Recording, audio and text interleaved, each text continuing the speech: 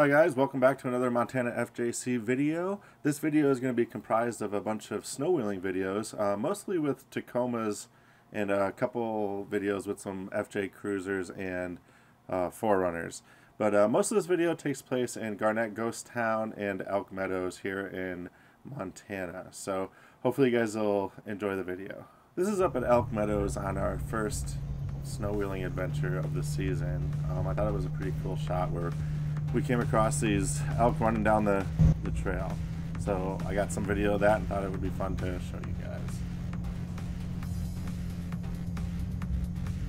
In this clip you can see Wes in our Tacoma. We're trying to get him turned around and he gets a little bit stuck. Give it, try to rock it. Forward, backward, forward, backward. But of course there's nothing like a bunch of butt cracks to try to get him unstuck. Here you might recognize this video. This is actually the 4Runner that ended up flipping over in our Year of Hell video. So if you haven't had a chance to watch that, I suggest you go check it out.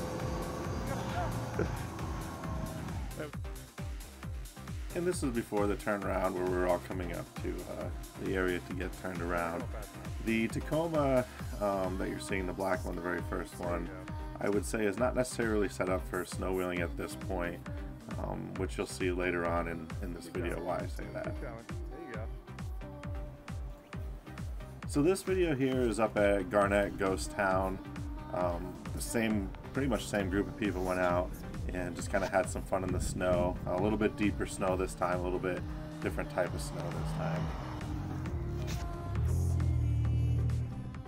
But our Tacoma here got stuck. Ironically, it was kind of funny that the girls were trying to push him out.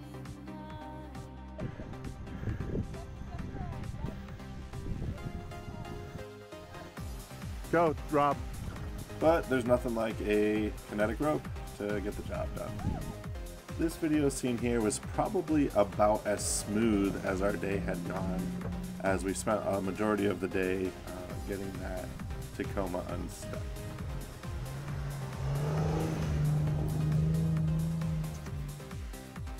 Now this part of the video I want to explain a little bit more, but obviously that's me driving the FJ Cruiser. I was breaking trail most of the day, and after this downhill there was a huge incline that we had to climb up. Unfortunately, I was trying to get enough speed to get through all these snow drifts and maintain the speed to get back up the hill, as you'll see here. So you hear me bouncing off my rev motor.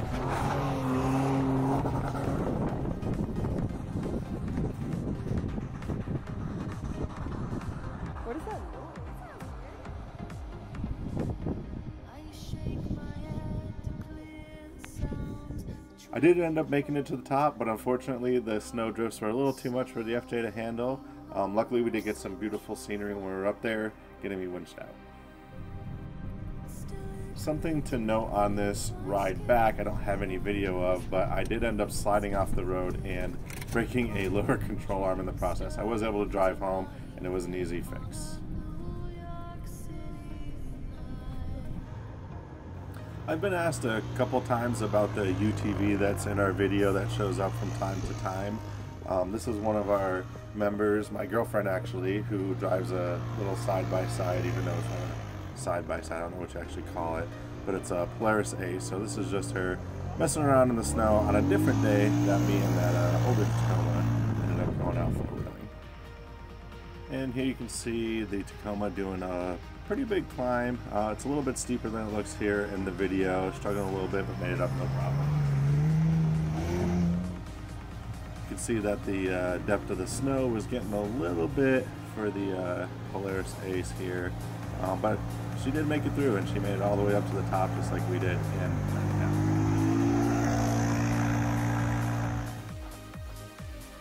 Thank you for checking out our videos. Please feel free to like and subscribe.